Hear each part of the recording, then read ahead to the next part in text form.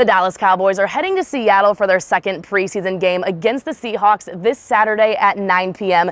Dallas came up short to the Jacksonville Jaguars in their first preseason game. None of the starters suited up in that matchup, but despite the loss, we got to see some positive things come out of the younger players. Quarterback Dak Prescott is not expected to take any reps in preseason. Dallas needs to do one thing better than they did last week, and that is protect the football. The Cowboys fumbled the ball many times against Jacksonville, and that could have changed the outcome of the game.